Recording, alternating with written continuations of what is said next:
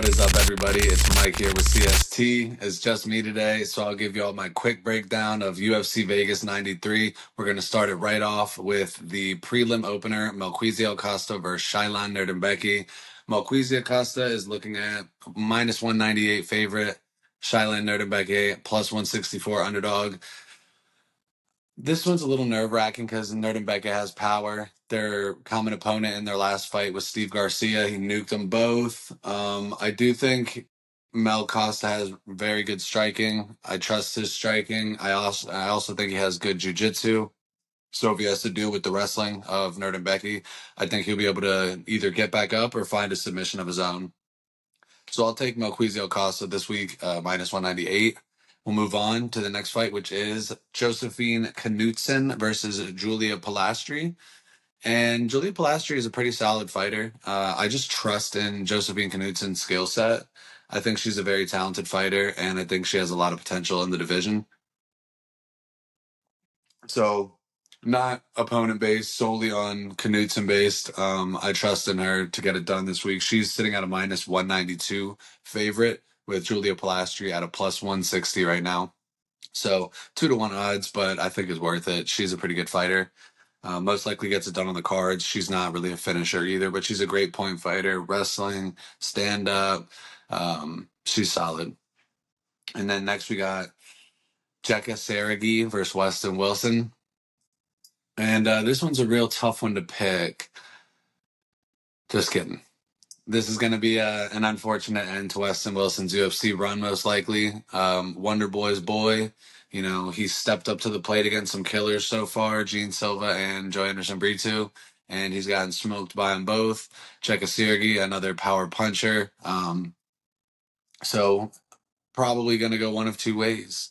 Weston Wilson gets that rolling knee bar, gets the submission win, baby. Let's go. Weston Wilson 1-2 in the UFC. He's making his title run. Or he gets knocked out in the first round. And I'm leaning probably the second one. Jekka Saragi has some power. He's pretty solid. He's sitting at a minus 355 favorite to Weston Wilson at plus 280. So we're going to go Jekka Saragi by knockout.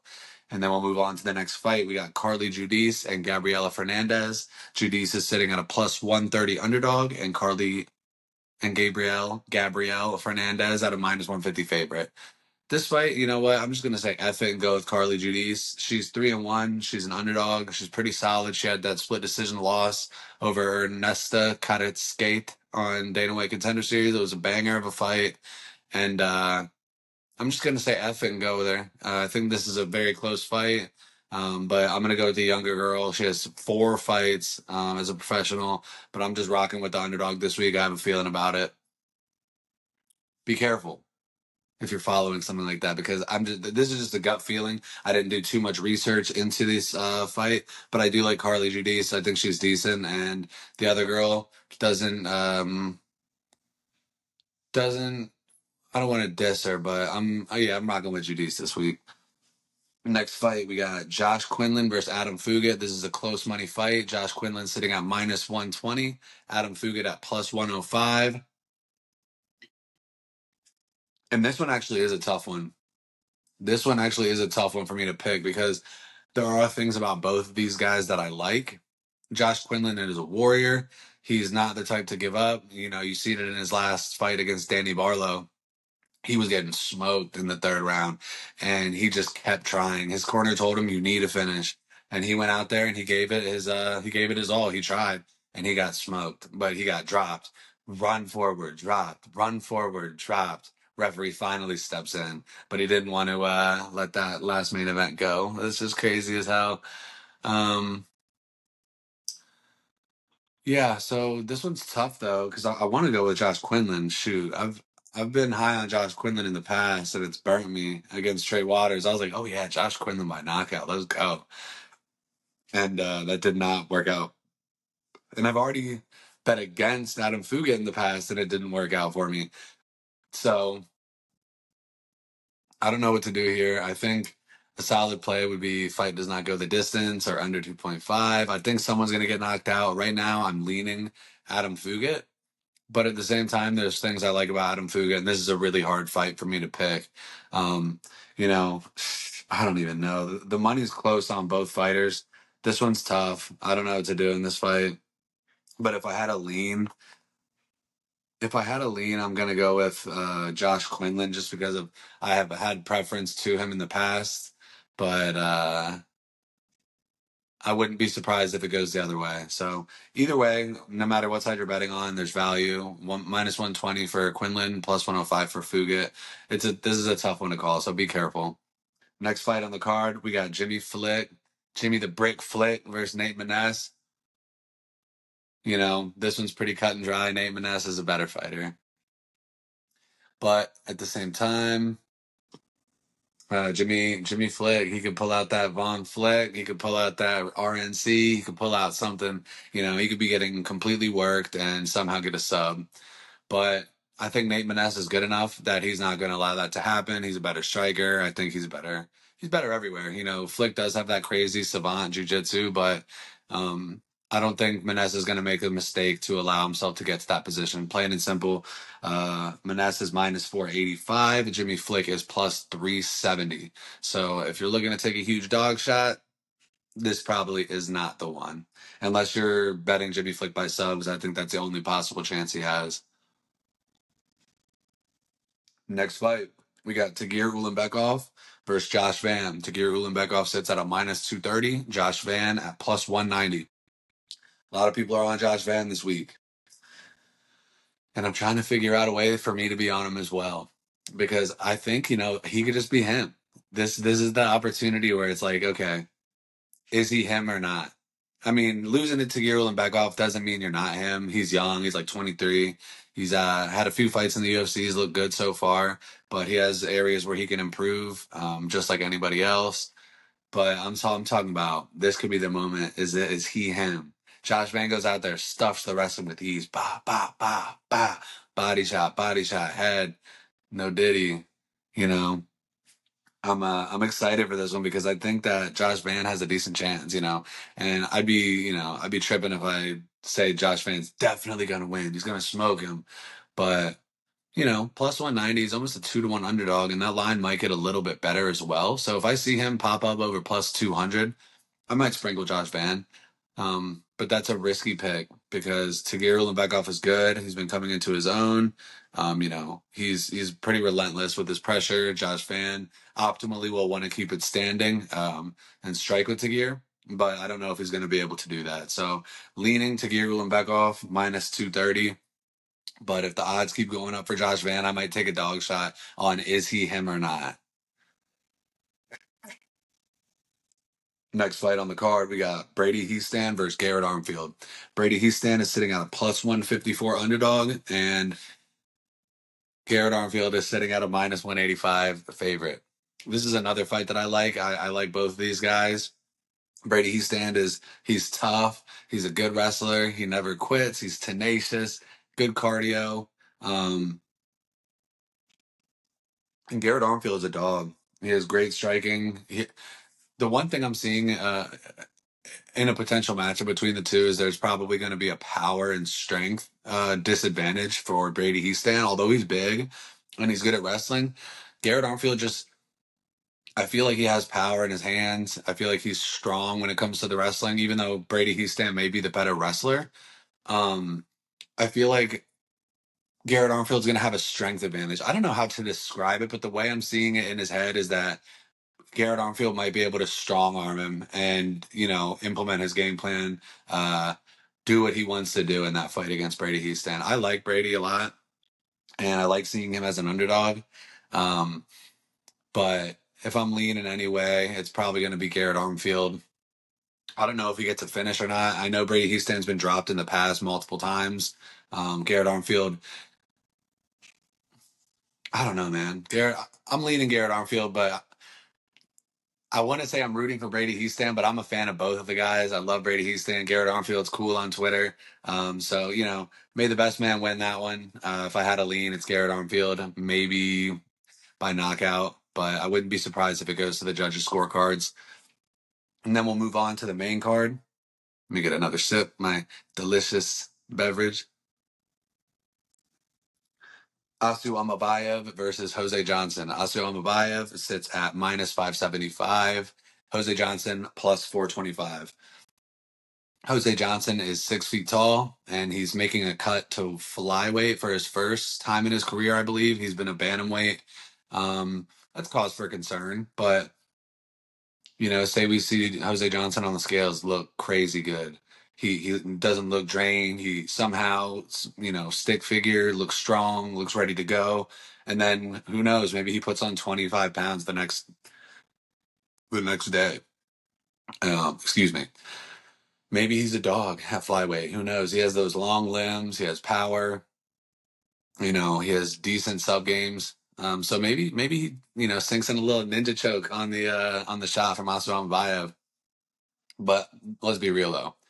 Asu Amabayev is a tenacious wrestler. If I had to give the most realistic outcome of this fight, it's probably going to be Amabayev gets the fight to the ground and either finds his way to a ground and pound finish or a submission finish.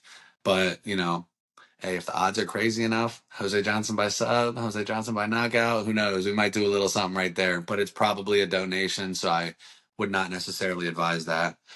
Next fight, we got Douglas Silva de Andrade and Miles Johns. Miles Johns is a minus 130 favorite to Douglas at a plus 110 underdog.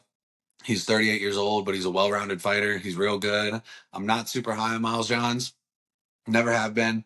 Don't know why. I was really pulling for Cody Gibson in their last fight, and he just wasn't able to get it done. But I've been waiting on the Miles Johns to get checked, and he's been checked in the past, but he's a solid, well-rounded fighter. He's a decision guy.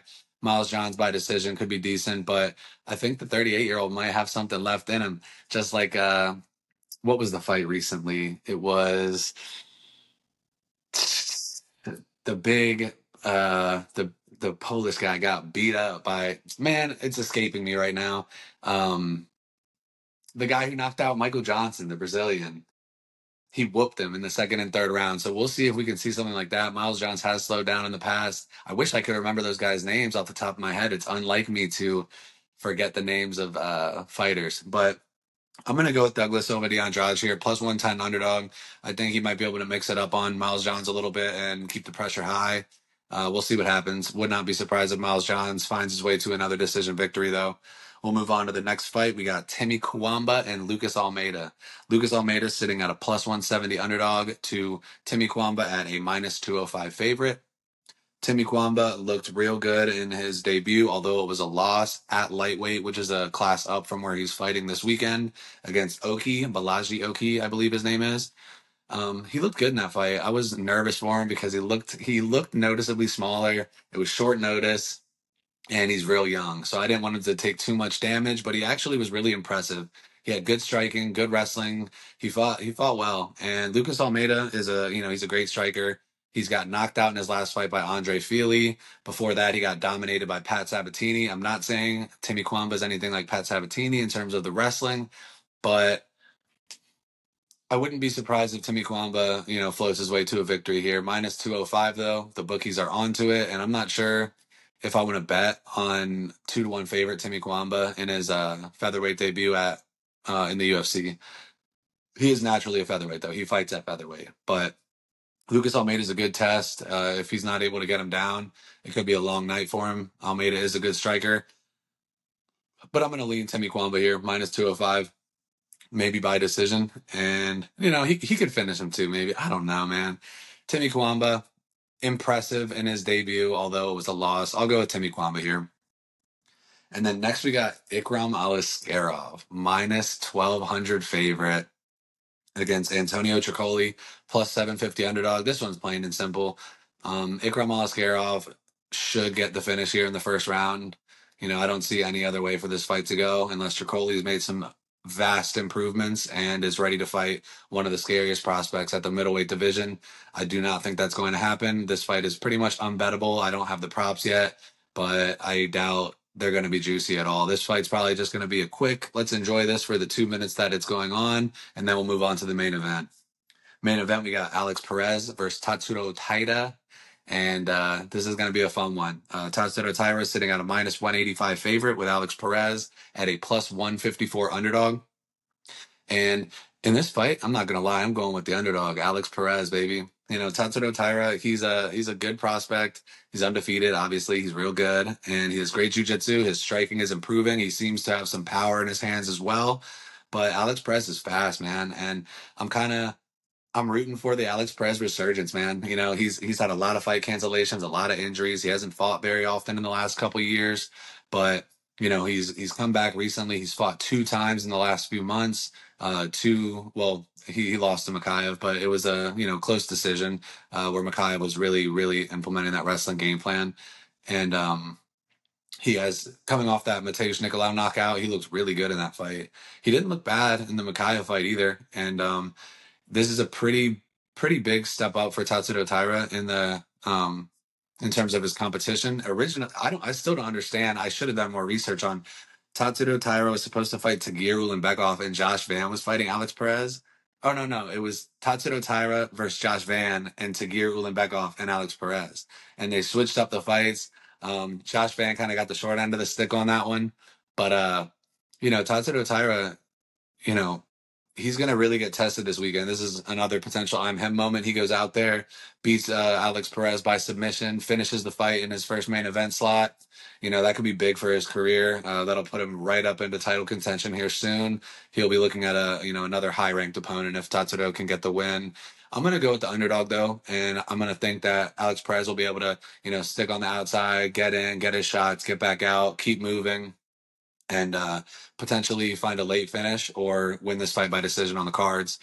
It could go either way, though. Tatsuro could get his I'm him moment as well, win his main event, finish Alex Perez via submission. I can see that as a reality as well, but I'm going to ride here with the underdog, Alex Perez. If I was going to think about lock of the week for this card, I'm looking at my notes down here. If I had a lock of the week on this card, that's hard to say, man. It is hard to say because there's a lot of chalky lines and then a lot of close lines where I'm relatively unsure about how these fights are going to play out. You know, like Miles Johns, close money against Andrade, Adam Fugit, close money against Josh Quinlan. If I had a lock, shoot, I want to say, they talk about don't bet on women's MMA, but we make money on women's MMA over here sometimes. So maybe if I had a lock, Josephine Knudsen, just because it's decent odds, minus 192. I like Mel Costa as well at minus 198. This card is pretty sus. We've been having some trouble navigating these last couple cards, but it's going to be an interesting one for sure. And I do think there's money to be made, especially when the fight parlays come out. My boy Nick likes the fighter to win and over 2.5, fighter to win and over 1.5, those little parlays. Of course, on FanDuel, we have the method in round combos. So, if you like Tatsuro Taira this week, something like Tatsuro Taira by submission in rounds 3, 4, or 5, or in rounds 1, 2, or 3, those little round combos juice up the odds for the method of victory a little bit. I would say always be careful when you're betting. Do your own research. Enjoy the fights first and foremost. But if you're gambling, make sure to always do it responsibly. This is just a quick video for the week. I wanted to get something out and tell you about my leans. Come follow us at CST. It's Combat Sports Today. We have Instagram, Twitter, Facebook, YouTube channel where this video will be, obviously. Let your friends know. Give us a follow on these platforms, and we'll be here to enjoy the fights and drop weekly content for you guys. I'm looking forward to the fights this weekend. Let's get after it, baby.